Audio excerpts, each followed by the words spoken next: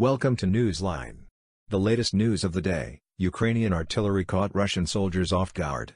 We are here with the breaking news of Russia's attack on its border neighbor Ukraine. Do not forget to like the video before moving on to the news.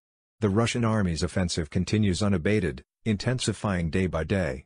The great losses inflicted on the Russian army greatly affected the Russian soldiers. Russian soldiers, who do not want to fight due to losses, are looking for a way out of the war. The Russian army, whose only thought is to get rid of war, is experiencing failures and inflicting huge losses because they do not focus on attacks. According to a breaking news today, Ukrainian artillery caught Russian soldiers off guard. An image from Ukrainian sources shows an attack by a Ukrainian artillery unit on a house where Russian troops were positioned. Smoke appears to rise as the shot hits the house, and a careful look at the footage shows Russian soldiers fleeing the house quickly. Don't forget to subscribe to our channel for more breaking news.